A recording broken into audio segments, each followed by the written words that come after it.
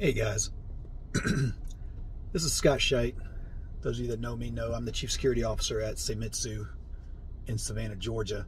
On the way back to the office from having had a consultation with a local, hopefully potential partner client here shortly. But it was another of many that I've had lately that hurts my professional spirit when it comes to wanting to make sure that everyone has the best cybersecurity protection and support available to them. From the perspective of this particular consultation, this was an accounting firm, small accounting firm, 3 to 5 personnel. Went in and spoke with the owner who reached out to us and wanted to have a conversation about a little bit of growth they were having, opening an office in another state, and wanted to see about monitoring what that entailed to improve the cybersecurity posture for their potential clients and current clients. Well, as an accounting firm, I shared with her that as of June the 9th of 2023, she fell under the compliance requirements of the Federal Trade Commission's Safeguards Rule. For those of you that don't know what that is, the FTC made June the 9th the day that all organizations that meets the definition of a financial entity was to be in compliance with their set of requirements for a cybersecurity program for that organization. This is where it gets tricky, because other than on their website, the occasional news stories, and those of us in the industry that have tried to keep up with it for those that we care about, almost nobody knows who falls under the definition of a financial institution. So, real quick, accounting firms, bookkeepers, real estate agents, mortgage brokers, credit repair advisors, travel agents in some cases. These are classic fields who would not consider themselves a financial entity.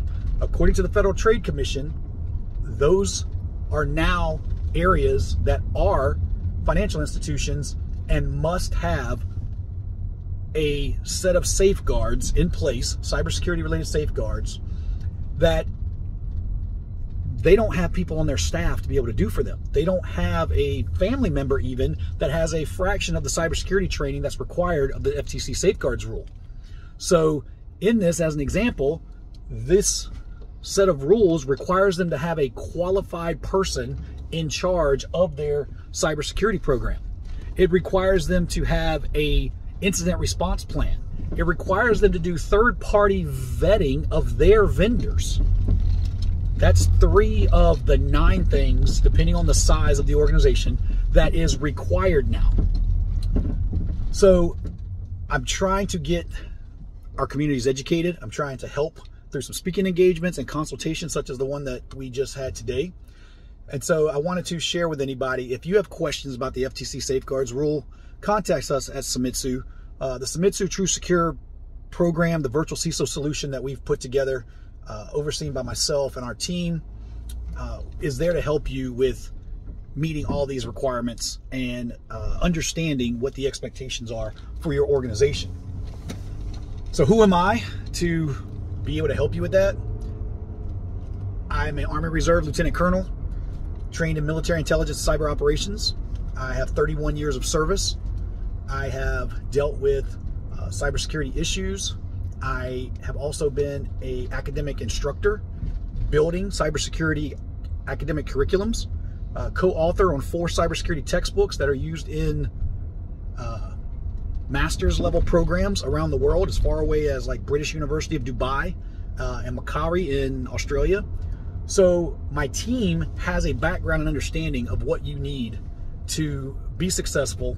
And while I may not have the answers myself, my team, as I said, the team of Samitsu, 39-year technologists in the field of cybersecurity, IT security, IT management, fiber, at the enterprise class level, commercial grade, dark fiber for supporting organizations that need a closed loop on their data and their data security. We have that level of skill set to support you. So please reach out to us at Samitsu, and we look forward to hearing from you soon. Thank you.